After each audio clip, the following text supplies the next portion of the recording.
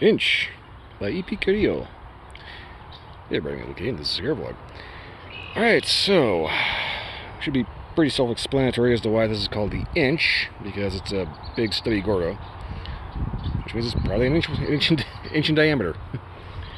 But it's also an EP Carillo, and I'll be honest with you, the last time I had an EP Carillo, I felt rather underdressed smoking it, so hopefully this one is not going to inspire that, should I be smoking this? Because this seems a little out of my price range, you know, feeling.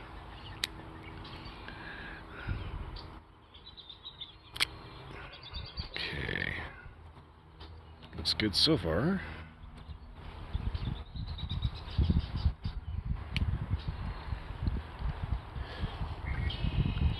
I was debating if I actually wanted to set up at this tree that I usually set up in, because it rained and rained and rained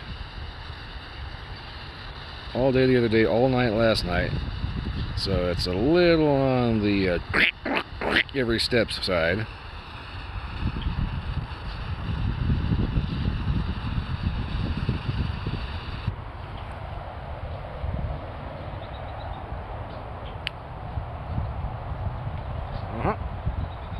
Yep, that is an inch. That is 100% an inch.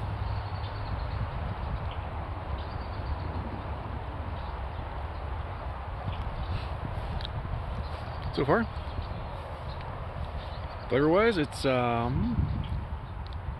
light, very light. Largely due to the fact that it's so huge that it's kind of hard to get a decent draw off of it.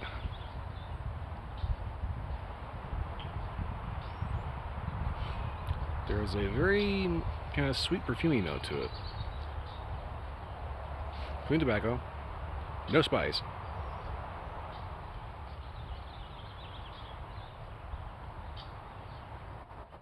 But very light right off the bat. I'm going to attribute that largely due to the fact that it's a 1-inch Gordo. So, I'm going to go ahead and get this down to the first inch. There was a weird word joke in there somewhere. I'm going to get this down to the first inch and see if anything intensifies, wakes up, or does something different. Also, maybe figure out if I screwed up my light or not. Okay, so believe it or not, we are actually at about an inch. Problem, whoa, since this is a Gordo, it's kind of developing your typical Gordo smokability problems, whereby it's so huge that it's kind of hard to get a good light and a consistent burn all the way across. So this is going to take a couple of touch-ups. Hopefully I can kind of salvage this and it'll end up kind of auto-correcting, but we will see. Also, I'm going to yank this band because it's kind of huge and this is not exactly a long stick. Flavor-wise though,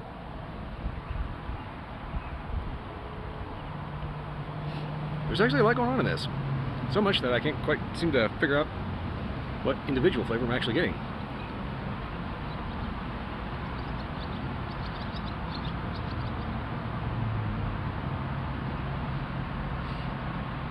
It's definitely getting a kind of piquant spiciness. Clean tobacco. Every so often, a little subtle sweet. That kind of picante spice kind of ends up hitting you in the nose as well with the retrohale. So far,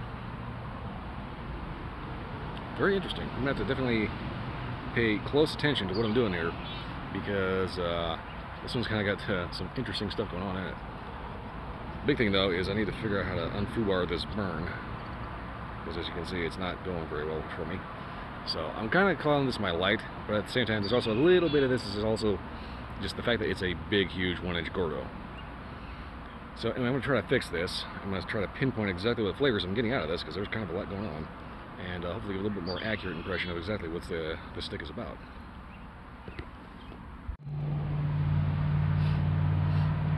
Well, that's looking like a pretty good halfway point. Ash is hanging on for dear life for some reason.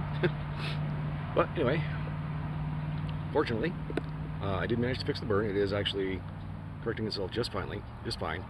I had to burn a little bit of the tip there just to make sure it actually caught up. But yeah, so far, I fixed it, and it is burning beautifully.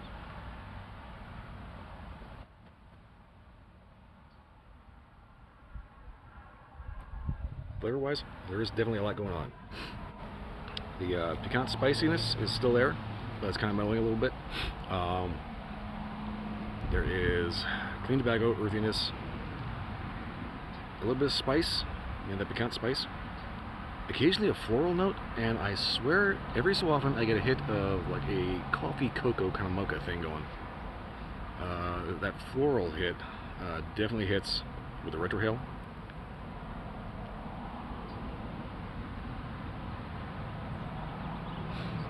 Overall, this burn turned out to be rather excellent. I'm pretty much positive everybody's going to end up pinpointing something a little different because there's that much going on in this. I think it's kind of par for the course to presume that EP Carillo knows what he's doing. He makes a lot of really good high-end, but not so high-end you can't afford it stuff.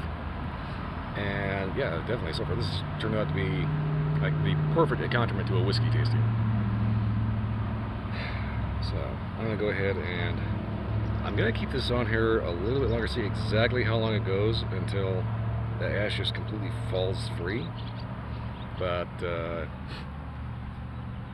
yeah, so far, yeah, I'm going to see how long this goes, and then I may do an update on when it actually decided to flump, but I'm going to get this down at the nub and give a final update from there. It did it! Not quite down to the nub, but came pretty close. That ash held on like a champ, and it finally just flump. Like a nice big pile of ash on the ground. Looks like I've taken an ashtray. Anyway, I'm gonna get this down to the nub.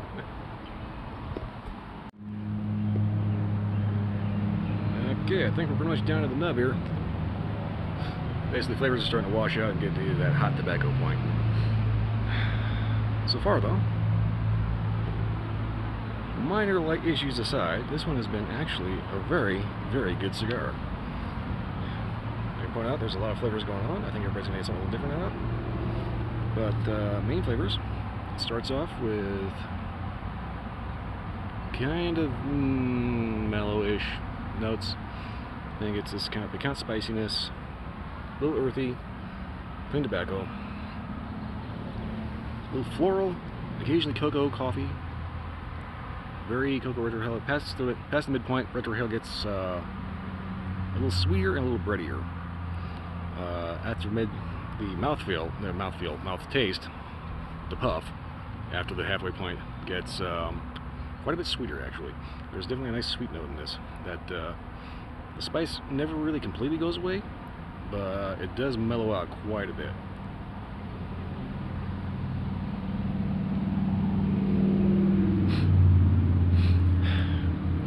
So, as far as the burn goes, burns excellently.